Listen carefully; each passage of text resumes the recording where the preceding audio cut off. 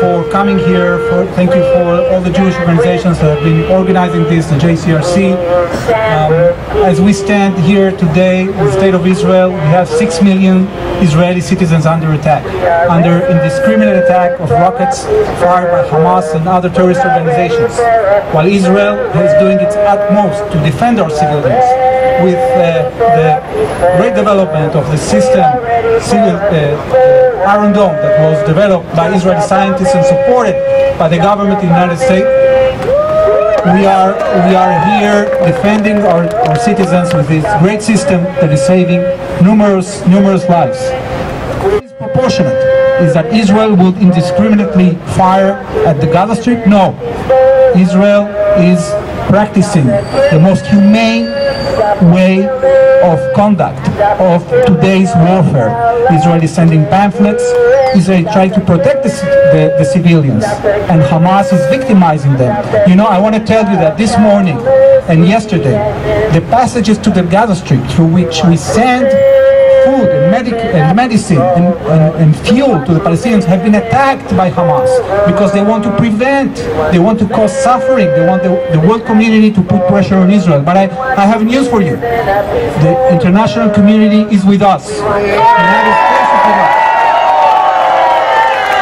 President Obama, Secretary Kerry have shown their support. Chancellor Merkel has shown her support. Prime Minister Cameron has shown his support. President Hollande of France has shown his support. We stand united today because we know we are all fighting the same threat. The threat of Muslim extremist terrorists that are trying to ruin our lives. But be sure, rest assured, that Israel will survive this challenge. We will survive this challenge because we love life, because we sanctify life. Yes, from time to time people are being killed, and each life that is being taken is a tragedy for us. Is a great tragedy.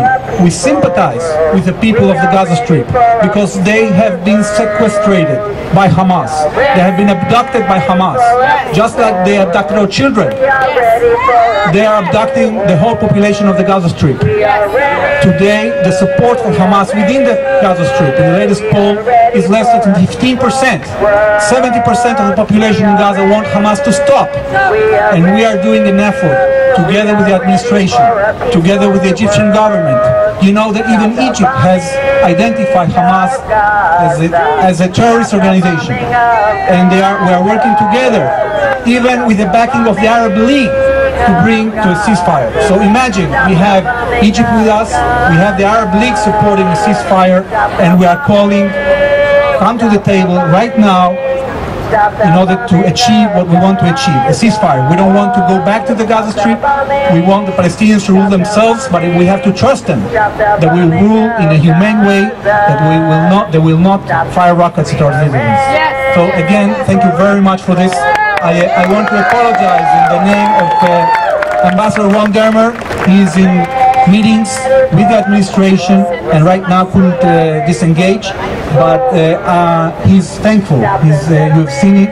I want to go into the internet site of the embassy. I want you to go to Twitter and to continue your great support also in the net and not only here physically. Thank you very much.